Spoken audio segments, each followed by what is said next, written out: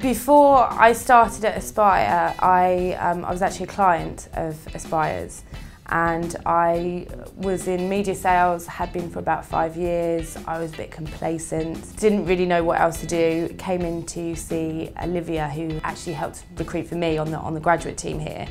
And she told me about coming to work with Aspire. Personally, I couldn't think of anything worse at the time. I didn't want people to be my product.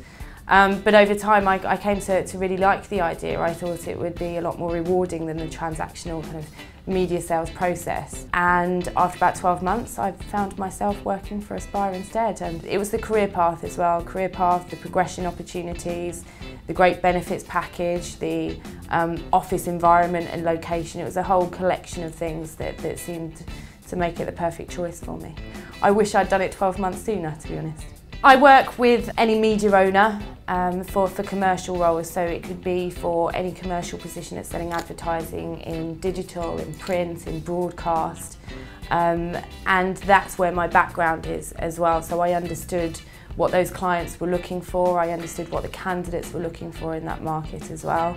Type of clients that I work with, probably all of the well-known media owners. My key accounts are News UK, the Immediate Media, which are the ex-BBC magazines, Hearst magazines, IPC, Global Radio, Channel 5.